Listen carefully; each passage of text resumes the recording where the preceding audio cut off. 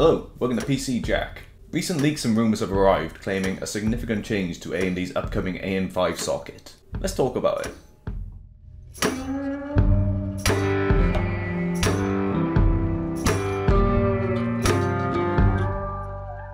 So, this week, I finally got a new haircut. No, over the last few days, a rumour has arrived regarding AMD making a big change to its current socket type. Twitter user Executable Fix claims that AMD will be switching from a PGA socket to an LGA socket for its upcoming Zen 4 CPUs.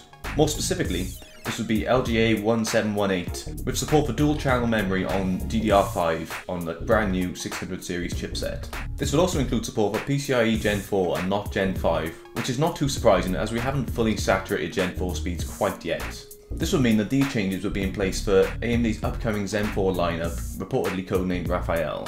There's no official word from AMD on these rumours, but it's still an interesting prospect to consider as we are approaching some new hardware changes. But for those of you who are not aware what PGA or LGA is, it's pretty simple, so here's what you need to know. Starting with PGA, or pin grid array, this simply means that the pins are located on the CPU rather than on the motherboard socket. This has been pretty commonly used by AMD over the last few years, with the exception of their Threadripper and EPYC CPUs, which instead use LGA.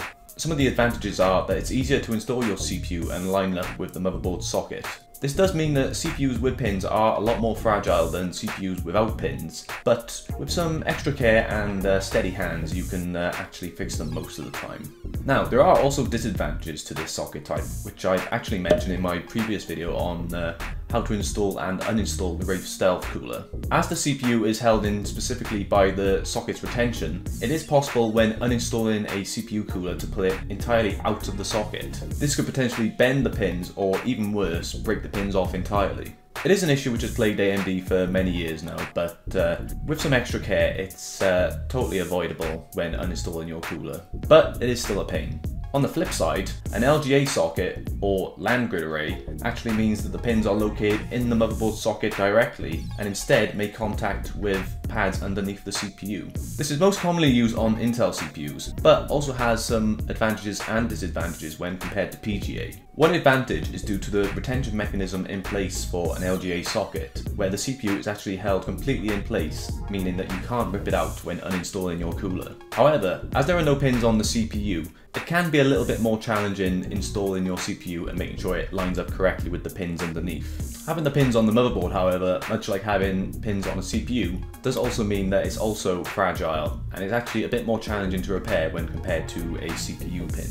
Basically, there are pros and cons to both of these socket types, but it's interesting that AMD are seemingly thinking about switching over to LGA for their upcoming releases. There's even another socket type called BGA, or ball grid array, but it's most commonly used by OEMs for mobile processors where it's actually soldered directly to the board. But that's a topic for a whole other video. We don't have too much info on all this yet, but thought it'd be interesting to take a look at what we know so far based on this rumour. As we progress through the year, we'll certainly see some more details trickling out from AMD regarding their upcoming Zen 4 release. So, that's it for today's video. If you enjoyed it, then please feel free to like and subscribe for more videos on the way soon. Thank you, and I'll see you next time.